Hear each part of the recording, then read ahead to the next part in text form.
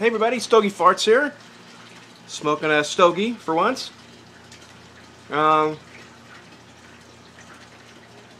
This is a acid LD infusion tea, and it's an aromatic cigar. Has sort of a perfumey smell to it. I've been meaning to smoke it for a long time.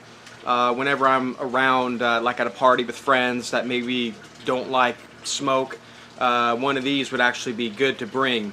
And I've actually brought this very cigar to a lot of different parties, and I've never smoked it. I've always had a pipe or something, so I finally said screw it. I'm going to have it before it dries out. Sort of a sad video and a cry for help for all you guys that are into aquaponics. For 2 years now I've had my system, and just all of a sudden my fish are dying. The other day I went outside and I found 6 dead fish. Now I only have about 30 in there, and they've been happily living together for, like I said, 2 years. But all of a sudden I had 6 fish die, and then I came out this morning, and then there was another dead fish, a really big fish. In fact, I'll pause the video right now and I will show you the picture. So here's a picture of the 6 dead fish, kind of 6.5 because there's a little skeleton. So check this one out.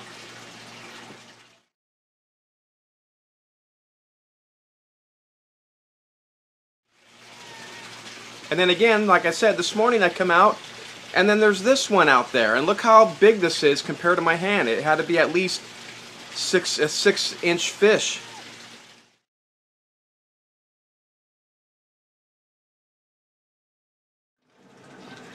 So yeah, that's it. I don't know what it is. I've done a water change, or I've added a bunch of water, I should say. I've tested it, so the pH level, the ammonia level, the nitrites and nitrates, all that stuff that you aquarium guys know. Everything looked fine. The ammonia maybe was a little bit high. It was 0.50 parts per million, I think is what it is. But nothing out of the ordinary. So I'm gonna stop feeding the fish for a few days and see if anything happens. There's a couple in there right now that look like they don't feel good. I don't know how you can tell that, but most of my fish are just swimming around happy. But there's 2 fish that just seem to be like by themselves and just look really, really depressed. They're not floating, they're not swimming sideways or anything, but they're just not social. So I don't know, I'm expecting a couple more to die. But let me, I'll end this video. I will show you the fish, and maybe just do a brief walkthrough over how the aquaponics looks right now. So check this out. Alright, here's the fish. Just let you take a look at them. Most of those you see are koi, all happy and whatnot. There's a fish swimming way back, just crawled in that log. I think he's one of the ones that isn't feeling so hot. You can see most of the fish are, they're all happy. So I don't know what's going on. And let me just show you the aquaponics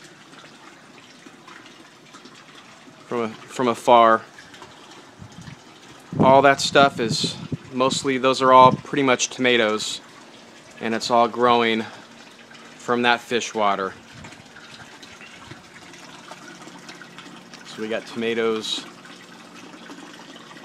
and more tomatoes, and this is pretty high.